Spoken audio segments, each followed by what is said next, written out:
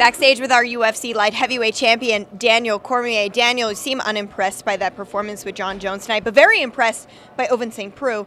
Talk to me about kind of the balance there. Both of them. As I said, you know, I didn't think we saw the best Jones, but he won 50-44 on the scorecard. So even when he's not at his best, he can dominate one of the top 10 fighters in the world. So I'm not trying to on his performance. You know, he just wasn't the guy that I fought last January. He wasn't the guy that beat all these other people. And I don't know what it could have been. Could have been ring rust. But again, you're asking me these questions right after I watch him fight in a way that I feel would have been beneficial to me. You know, so there's a lot of inner thought going on as to what type of opportunity did we just leave on the table, you know?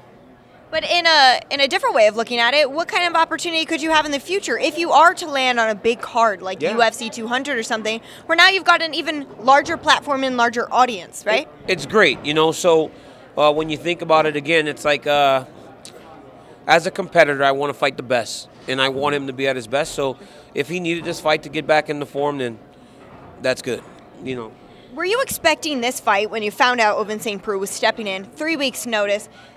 You know, 3 weeks to prepare for cardio, for weight cut, and to face one of the pound-for-pound best ever. Were you expecting it to go 5 rounds? I didn't, because I thought that Jon could have implemented wrestling a little bit earlier. And as you saw, when he did wrestle, he dominated. I thought he would wrestle a little bit earlier in the fight and dominate Ovince in that way, but he didn't. So I will see. You know, I was surprised. So I think a lot of it was due to Jon not wrestling early, and also Ovince doing a fantastic job. Yeah. Now, we know you go to the doctor Monday. We know that you're waiting to find out what they say in terms of when you can return to training. Is this the most difficult part of everything, sitting and waiting for someone else to tell you when you can go? Yeah, you know, this whole night has been difficult. You know, I was here doing commentary, and you know, it's a dream of mine to do that type of job at some point in my life. But the idea that I was supposed to be in the octagon competing made it much more difficult. So mixed emotions, to say the least, but it is what it is now, you know. I just got to get back healthy and get back to doing what I do, and that's fight.